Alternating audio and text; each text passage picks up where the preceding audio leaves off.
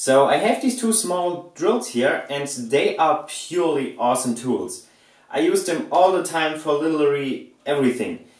And they are by far my most used handheld power tools. And it doesn't really matter what brand they are because basically they are all the same. But now I have I think a rather bigger issue with one of them because the shaft that comes out of the drill where the chuck is attached to is kind of loose and wobbles around. And that's definitely not good. Fortunately, there's a simple solution to that. One problem is... Well, no. Just go away, just go away. Man, you can't leave this guy alone in my shop. Drill, come here. Alright. So my guess is that maybe just one of the bearings of the shaft is broken, so let's open it up and have a look. What the hell is this? Warranty warning, do not open, do not use as a hammer. Of course not.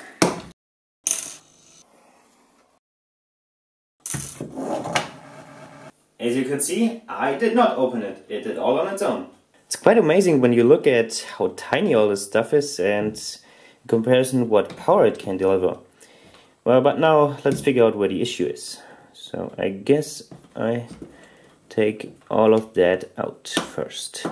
Okay. I guess I should have removed the chuck at first. Oh, that's the motor. And that's the metal planetary gear reduction in here. Cool. Well, I really should have removed the chuck first. But that's the planetary gear system in here. Sometimes the threads on chuck screws are left threaded.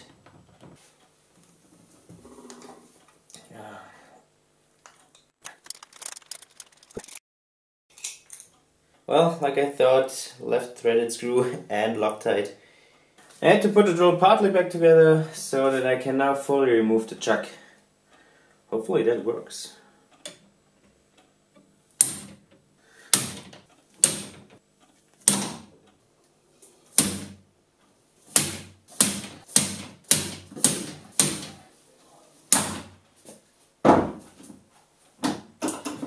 Ah, finally!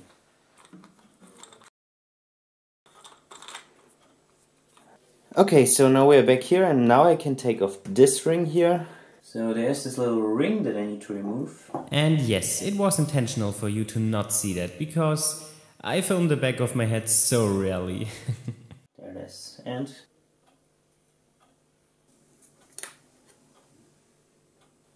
that's the shaft.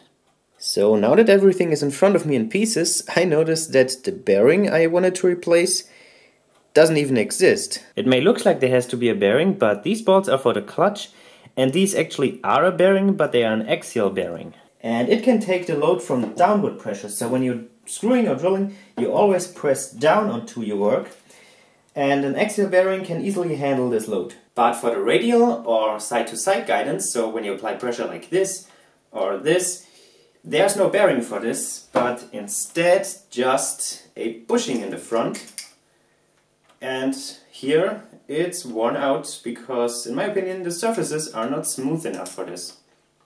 Let me explain what I think happened. Imagine this was the bushing where the shaft fits into. If the surface of the shaft and the inner surface of the bushing would be perfectly smooth and there was no friction, then this would work perfectly fine. But as these surfaces are not very smooth and there is friction, every time you spin it and apply a force this way or this way, it partially grinds away parts of the bushing. So when you apply this pressure, you grind away a little bit of material here and here. And if you apply pressure this way, then you grind away material from here and here. And over time, this will create a shape like this. And there you can see this is not guided properly anymore and it can rock back and forth. Now of course this is an extreme exaggeration, but in principle this is what happened to my drill over time. As you can see, and by looking at it I would say it's about 1/10 of a millimeter of play, which is quite a lot. Now fixing this is, well, possible but difficult, because I would have to make a new bushing and probably also a new shaft, because the bushing could have also worn down the shaft to this shape. It's probably a combination of both of these, and, well, I don't think it's worth the money or effort that's required to fix this. Now, I'm okay with not fixing it, because for screwing it works perfectly and you basically don't even notice this issue. Just for drilling it's a little less accurate, but it still does the job. But the problem is that this was totally not how I intended the video to be. And if I ended like this, then I basically just wasted a few minutes of your lifetime. So instead I thought I could explain how all of these components inside the drill work. I'm pretty sure a lot of you are wondering how this really practical auto-lock feature of the drill works. The motor can always spin, but you can never turn it and open and close the chuck easily. So I put this one just back together and removed the feature. So now I can turn the motor. And of course, it also works. And all I did for it is leaving out these little pins. It's not that simple to explain, but I try my best. So in the front there are these pieces here, and these pins go in here. And this then gets closed with this cap. This cap is then fixed in the housing, and the shaft joins here. When you take a closer look, you can see that this piece has two flat spots. And when you move the chuck, this flat spot slightly pushes the pins to the outside, and that's enough so that they jam up with this cap here, and when it's then jammed up, it's locked. And as it's symmetrical, this works in both directions. Now when the motor is on, these four pieces here, which are attached to the backplate, they move this piece and the pins simultaneously. So let's say when it rotates in this direction, you can see that it pushes against here, and at the same time the pins move also to this location. So it always pushes here, here, here and here when it's turning in this direction. And then you can see that the pins are at the center of the flat spot, which means they are closest to the center, and so they can't jam up with this piece here, with the cap, and then the mechanism is free to move. Pretty cool actually. Moving on to the clutch, so therefore you have this ring here and some steel bolts, and they just slip over these ridges of the ring. And that's where this noise is coming from. And with another steel ring and a spring and a plastic screw, and there you have your indicator. So the higher the number on the indicator is, the harder the spring gets tensioned, and so this mechanism can transfer more torque before the bolts slip over the ridges of the ring. Next interesting part is the gearbox. This is a 2-speed drill and it has 2 planetary gears. Now this is how it looks without the motor, and this here is the ring you can move to change the gears. So this here would be first gear. I'm turning on the end where the chuck is. This here would be the motor end, and as you can see the motor would spin very fast and the chuck spins slow, but that means more torque. And this would be second gear. As you can see, motor spins slower, chuck spins faster but less torque. The way this works is, this one is the ring that moves, and as you can see it can interlock with this one. And when they are locked together, this is first gear. And in first gear, when they are locked together, you can see that both planetary gears work and reduce the speed. And in second gear, these inner teeth interlock with these teeth. And when these are locked together, you can see that the second planetary gear is not active, but just the first one. So that means higher speed and less torque. And the gear coming out from the gearbox connects to the last planetary gear, which is attached to the shaft connection with the outer ring. And as you can see, the shaft is not driven by the middle gear or the ring, but by the planet gears.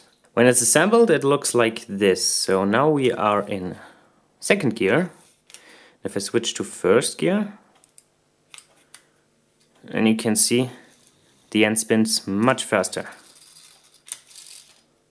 And second gear. And here you can see it again in action. So this would be first gear, second gear. First gear, second gear. That's all there's to it. Now, one problem there could be is that you can't switch the gear at every position because sometimes the teeth of the movable ring just don't mesh up with the other one. And so the mechanism just refuses to switch. But as you know from experience, you can always switch the gear, no matter where the drill stops. So how did they solve that? So this tab of the movable ring fits into the switch handle and it is spring-loaded. And it also has its own springs, so it makes the clicking noise in the housing. And with this being spring-loaded, you can always switch the gear. And if the teeth don't match up, the spring still continues to apply pressure, and once you start the drill, it will then automatically click into place and the gear is then finally switched. And these were pretty much all the mechanical parts of a small drill like this. Of course, there's still the motor and the electronics, but I'm not too familiar with that, so all I can tell you is it works like this. And this is as far as my knowledge goes there. So, yeah, let's put it back together.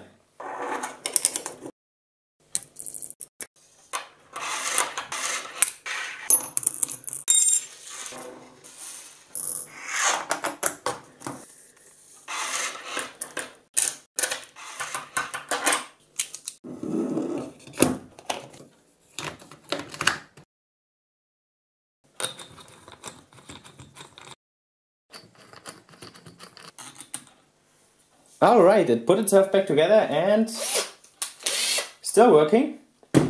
But as far as the repair goes, let's say I found another solution. Because, like every woodworker says, you can never have enough drills. Yeah, I think that's what they say. And when this is locked, you can... Oh, it's not locked anymore. It's extremely difficult to show this.